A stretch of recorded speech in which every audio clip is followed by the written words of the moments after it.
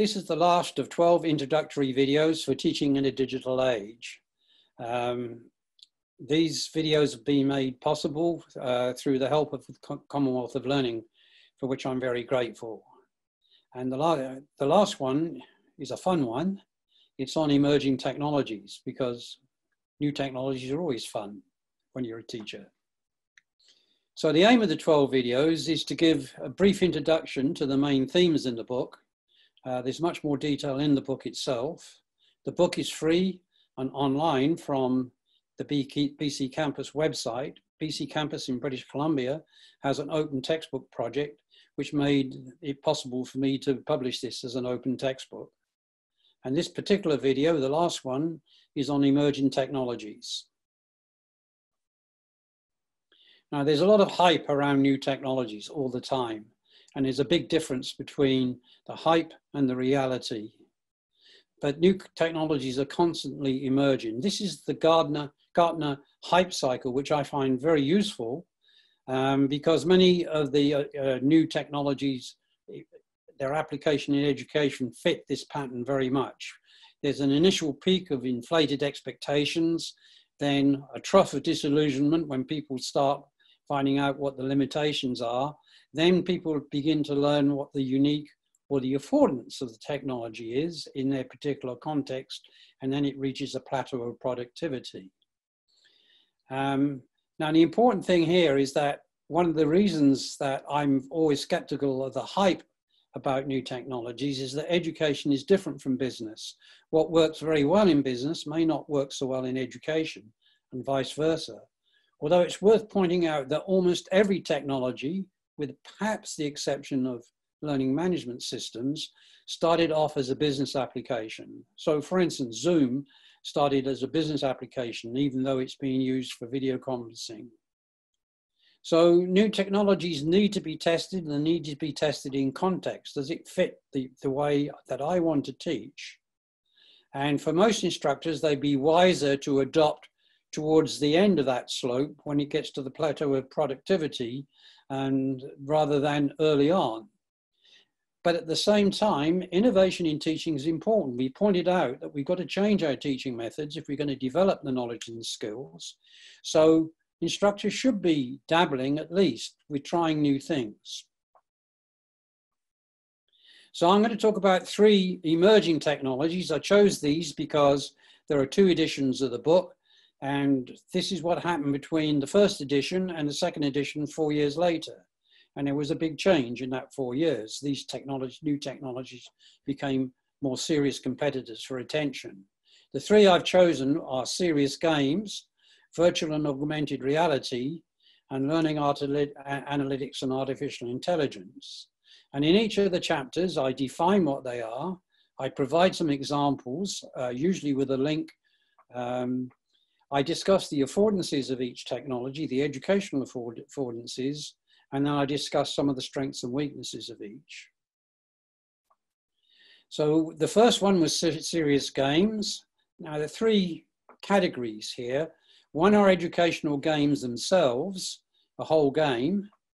There is the pedagogy behind educational games. There's a specific teaching method behind game-based learning. And that would apply both to games and to applications outside games.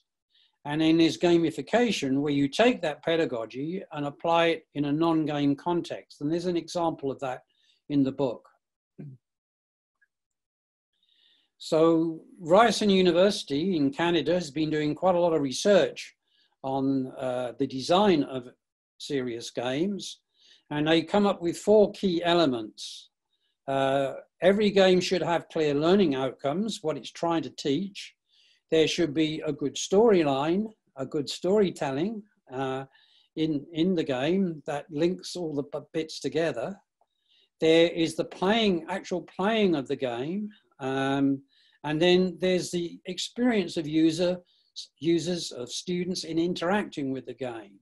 So you can have all 3, but if the user experience isn't satisfactory, then the game's not going to succeed. What are the main affordances of serious games? Well, primarily motivation and engagement. And we have to realize that many of our younger learners are being brought up with games, and it's part of their world. And they're more likely to be motivated if they think they can learn through playing. But also, more seriously, in my book, I mentioned the importance of teaching high-level intellectual skills, and games are very good for some of these, for things like problem solving, good communication skills, particularly if it's group-based games, and decision making. And also, games provide often a very real-world context that makes the learning more authentic. So there are, in fact, many possible educational applications, and the costs of creating games are coming down now considerably. You don't have to have expensive technology to make a good educational game. The second technology I looked at is virtual and augmented reality, or what I prefer to call immersive technologies, where the learner is fully immersed in a virtual or augmented reality world. And virtual reality is fully immersive. You're right inside that experience. Augmented reality is really an overlay of a virtual reality experience on a real life experience. And there's an example in the book called Math World. What these technologies allow you to do is to identify or manipulate or analyze objects in a virtual world. So it allows you entry into otherwise dangerous or difficult to observe environments. And what they result in is, if they're well designed, is deeper, richer understanding.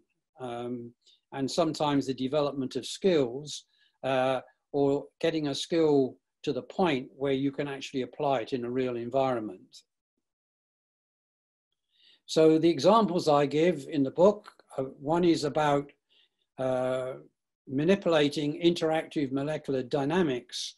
You can actually go inside a complicated molecular structure and you can play around with that structure. And if you change one bit, you see how the rest changes.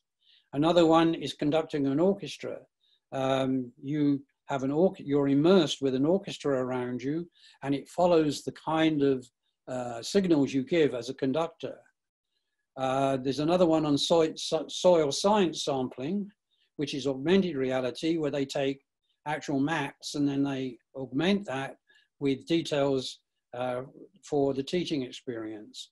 And a very interesting one on a refugee experience simulation based on interviews with refugees, which raises a lot of the issues around the refugee journey from war to safety.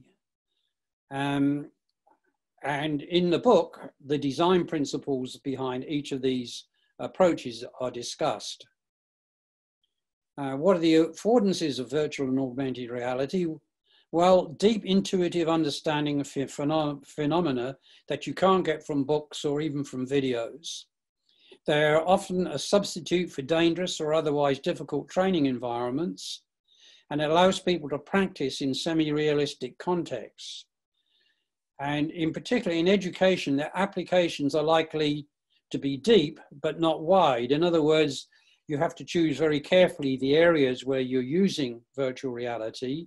It will be a very specific application. It's not something that's likely to be used right across the education sector, for instance. And lastly, learning analytics and artificial intelligence. There are three areas of application in education. One is at the institutional level, such as marketing and recruiting students.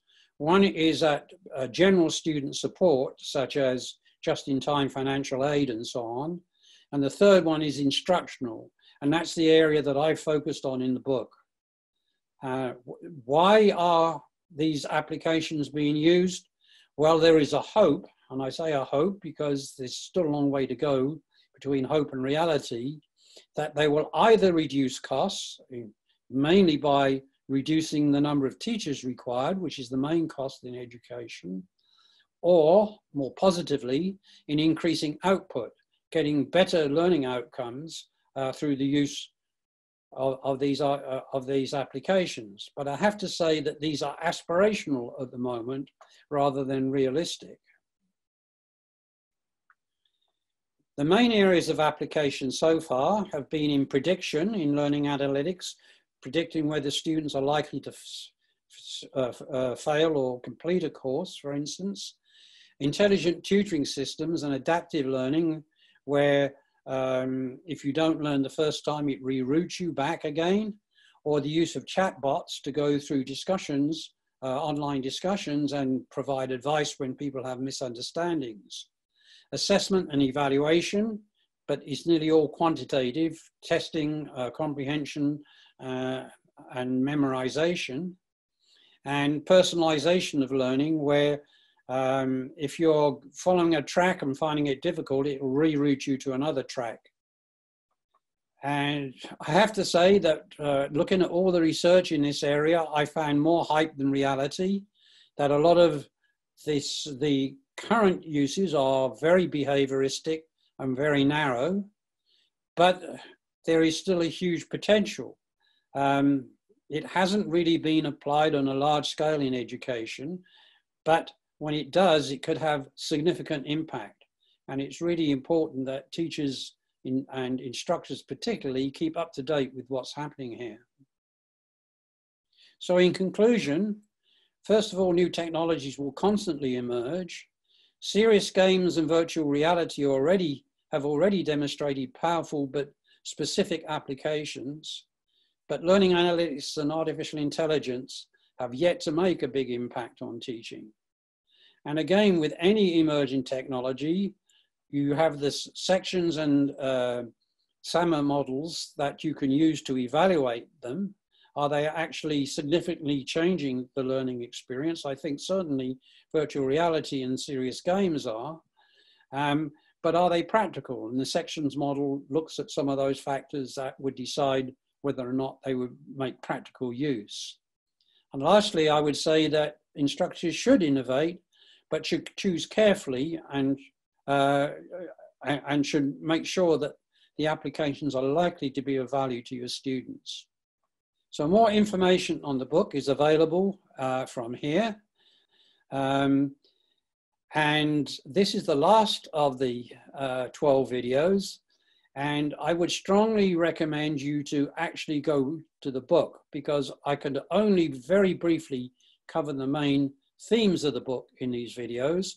The book contains lots of activities, and so these videos are what I would call more content presentation. For the actual skills development, you need to go to the book and do the activities and get the feedback on those activities that are built into the book. So I hope you found this series useful, and thank you very much for participating.